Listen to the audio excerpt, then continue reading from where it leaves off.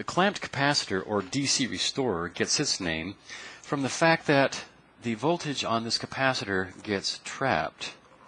Once it's charged, and as you can see, because there's only one direction that it can charge, there's no discharging of this capacitor. And the output then will be the input voltage plus this voltage that is trapped in the capacitor. Let's take a look at it. The diode conducts only when the input is negative, and you'll have current flowing in this direction, establishing voltage across this capacitor plus to minus. So under this circumstance here, when the during the negative traversal of the voltage, this capacitor will charge to a point where it's plus to minus 6 volts.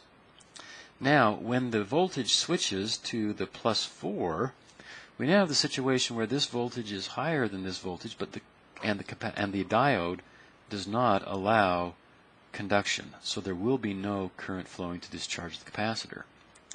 So under these circumstances then, the output voltage is going to be the input voltage going up from minus to plus, so increasing by the 6 volts, and we get that the output voltage V out is equal to whatever the input is plus 6 volts.